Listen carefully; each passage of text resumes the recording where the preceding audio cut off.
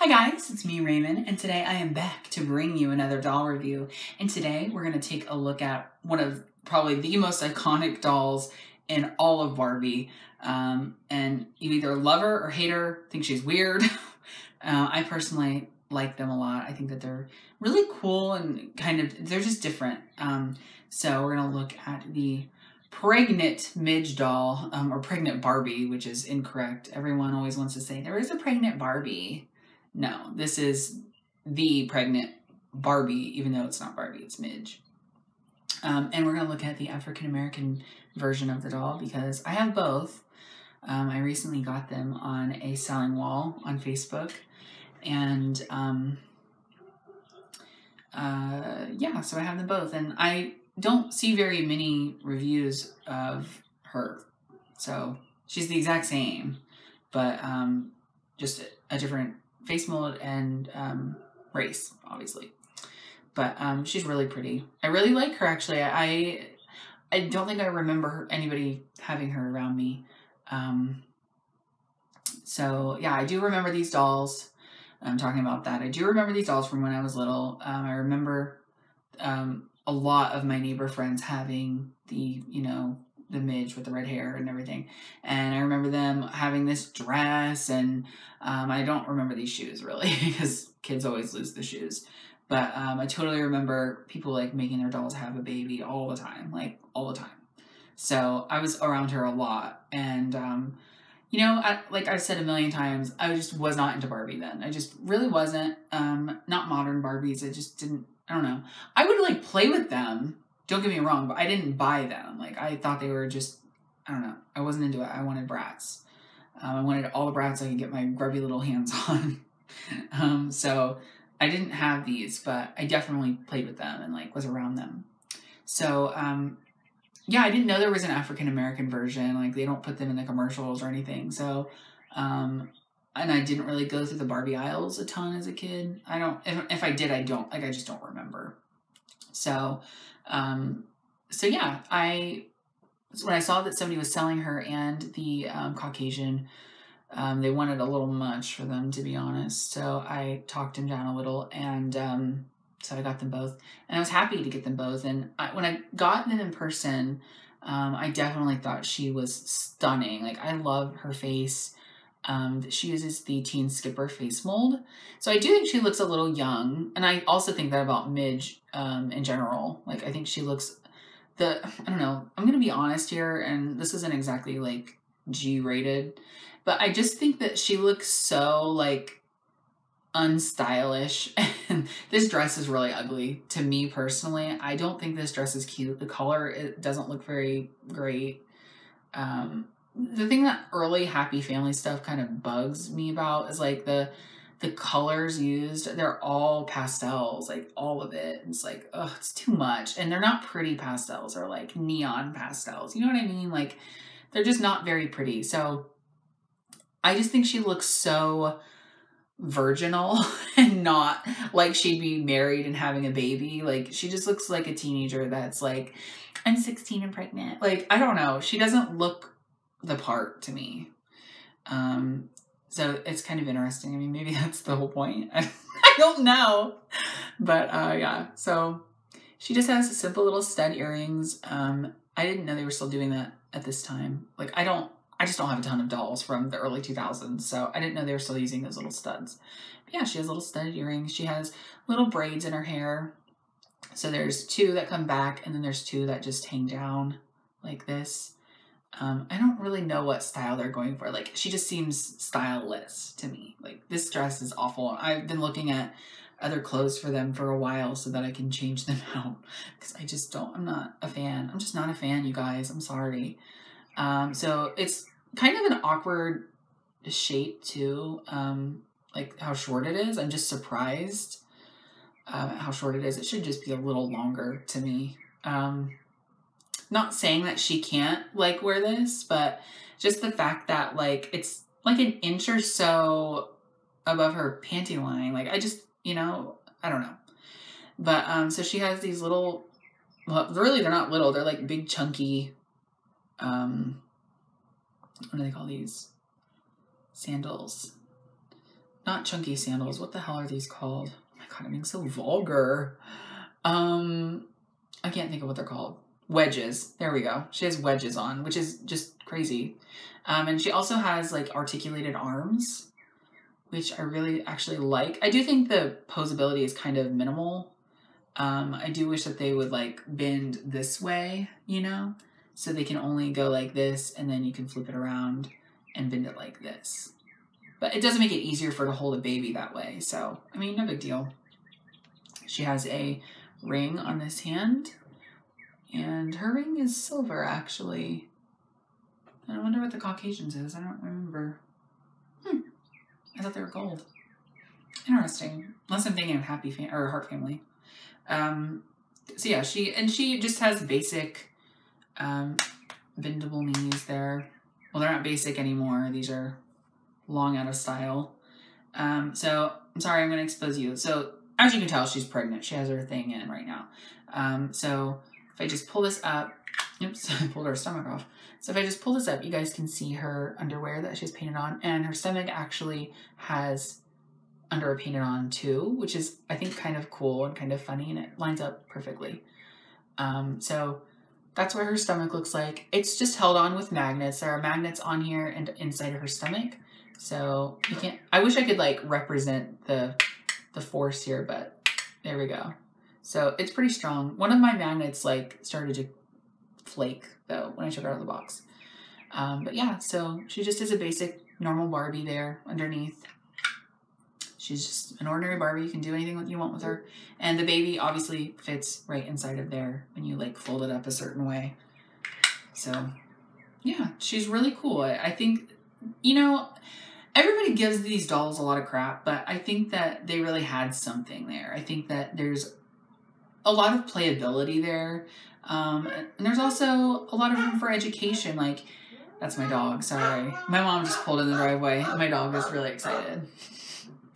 But, oh, Buffy. Okay, sorry. I had to wait for my dog to stop. Okay, so as I was saying, I think that there's a lot of room for education in terms of pregnancy, and like, you don't have to get specific. You don't have to talk about, I don't know, but I think like it's a really good tool for people that maybe are having a child and they have a kid already that's into dolls and stuff, and maybe this would help explain kind of, I don't know, or like they can pretend to make their Barbie a mom too. I don't know. But I do think it's interesting, and I think that it's really cool actually and fun, and like I said, it just adds a lot of room for playability and room for different characters like the grandparents, which I've already reviewed. Like, you know, lots of different play elements can be brought in, and I think that's something that Barbie, especially as a brand, lacks a lot of the time. Like, they don't really emphasize the sisters anymore, only when it's convenient for a movie tie-in. But, you know, it's like they don't really do too many babies unless there's babysitting. They don't really, they've never shown Barbie's parents or, you know, Skipper, Stacy, Chelsea, Kelly, whatever, Shelley, for those of you in Europe.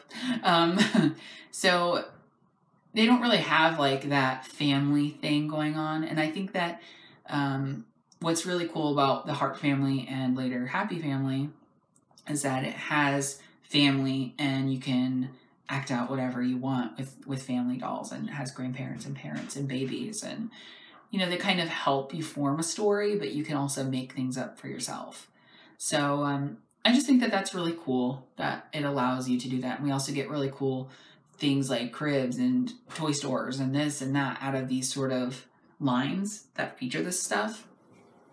And I see dolls that are really popular, like those little doll houses from like Fisher Price and stuff, that feature these kind of themes like grandparents, families, etc. And they sell really well and do really well with kids. And these did, as far as I know, really well with children too. I think there was controversy about like a man not being in her box or something, like she's a single mom. I don't know. People are dumb.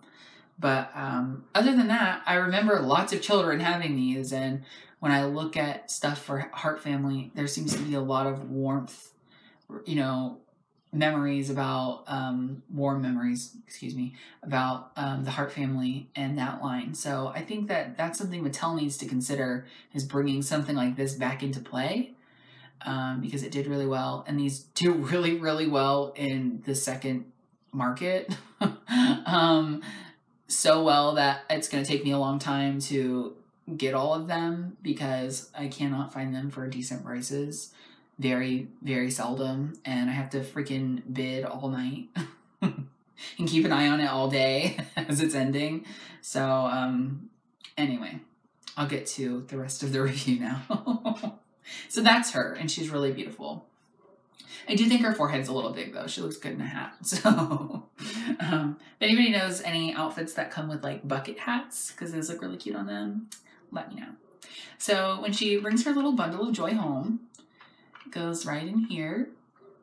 And I'll show you the really cool, like, little gimmick with this in a second, but her little baby's in there sleeping. And the phone is ringing. Who could it be? I don't know. Who could it be?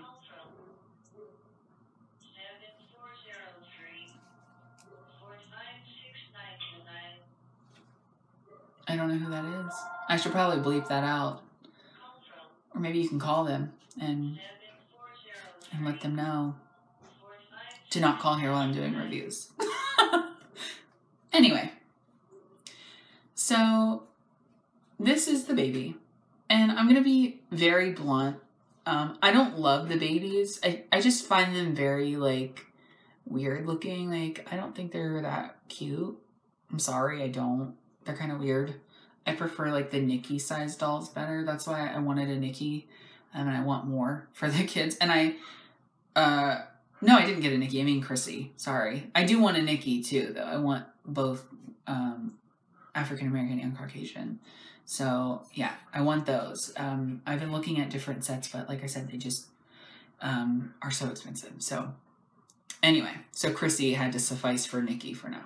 Anyway, so this is the baby, and it has a diaper on, and it is just Velcro, and you, like, fold it around and stick it on there. It doesn't stay on very well, and it, like, as you can see, it's kind of, like, it just doesn't want to see. Look, there we go. So it's kind of annoying.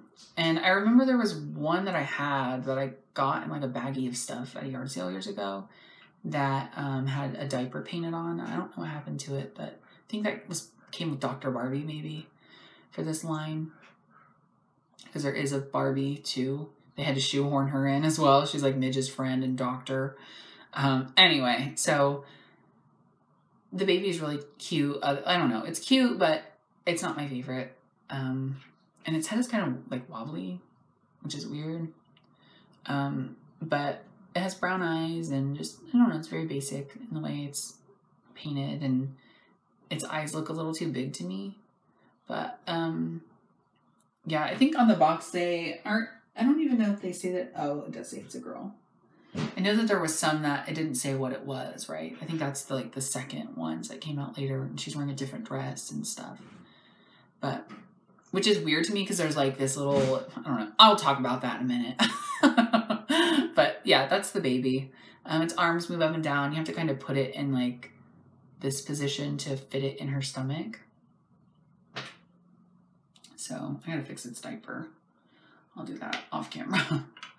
But, so, here is the crib / baby changer, because it flips upside down. Well, here's a little, like, swaddling blanket, and it also has Velcro, and it just hooks on the front. And it actually doesn't have, like, a soft part for you to, like, Velcro it to. It just, you Velcro it to the blanket because it's soft itself. And then here is just, like, a normal little baby blanket, and it has, like, print on it. It's like that pastel, like I said. It has little, like, sheep, like it's counting sheep. So then we have the bed, and here's the mattress. And when the drawer came out. And there's a drawer on this side, and there's a drawer over here as well. But it's upside down because you flip it upside down. So, like, this comes out, the mattress, and then it's this way, where it has kind of like guards on the side. So you push this down, and you sit that on there, and that becomes a changing table for the baby. And you can put little things in here. I think this is just to like sit them on there though, like the little accessories that come with it. Like they're not to store in there because these aren't very, this side isn't very deep or very big. It doesn't really fit anything in there. So yeah, and then on this side there are like little toys to play with that are just kind of on it. I don't really, I mean, they're whatever to me. I don't really care that much about those. But yeah, this drawer is, and you can flip them upside down. So like if I wanted to keep it like this and have the drawer this way, I could just put it in there like that. So there we go. It's really easy. I think it's a really practical thing. We have a little bathtub for the baby. It just has like a little star print on there, and then, not print, but like a mold. And then it has like a little thing to put an accessory in, like shampoo or something. Then we have like a little bottle warmer, and it is like a duck. And then here is the bottle. And I actually like these bottles, even though they don't sit up, which is a problem, I think. It doesn't sit up, but it does have like this where you can easily put the doll's hand in there so she can hold it. So I do like that about it, but it also doesn't really fit in there very well. It sticks way out. I don't know if it's supposed to, but it just doesn't, like, I don't know. It always seems to look weird to me. I'm not entirely sure what this is, but it came with it. It's a bear and it has a heart. But yeah, it's just like something. I don't know. It doesn't really describe things on here. That's the problem with these dolls, is that they don't have descriptions anymore, which is something they used to have years ago. So this is really cool. It has like wipes for the baby, and then so this one actually comes out and you can actually use it, which is pretty neat. But obviously there's only one, and I'm sure that kids lost this pretty easily. I know I would have if I had this years ago. But I do think it's really cool, and it has like little hearts on it. You probably can't really, there we go. There is, weirdly enough, just one baby monitor. You'd think that there would be two. But I do have two since I have the Caucasian doll, so I just have them in the same room when I play. Anyway, here's like baby powder, and it also has little hearts on it, and little holes on the top. Here is a teddy bear that looks just like the pink one, except this one is purple. It's really cute. Here's a tiny little rattle, and it is like a flower with a little squiggly on it. And so here is a little top for the baby, and it has a little bear. I find that it doesn't really fit that well. The baby's just kind of awkward to dress, so I don't have it on there. And here is the box, and as you can see, I think the controversy was that they didn't have the man in there, so they went back and they put the men in here and the women in the boxes too. And actually my Caucasian doesn't have one, so she might be like a first edition one. But I don't really know that for sure. I'm pretty sure that's the story though, is that they went back and had to like put those in. Because like people at Walmart were complaining. I don't know. Anyway, so here is, see, that's the doctor and Alan and Ryan.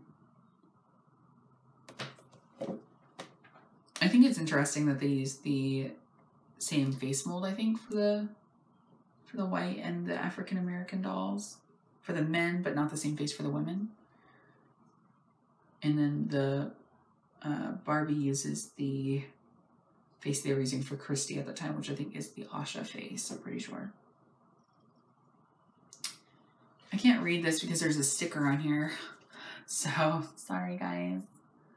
But it just, I like how they have these, where they talk about, you know, the little story that's made up. So, and there are some like little family photos on here, like here's this, and here's where they got married, and I don't think they had wedding outfits for them, which they probably should have. But I know they did make several different fashion packs for the dolls, and I need to get them.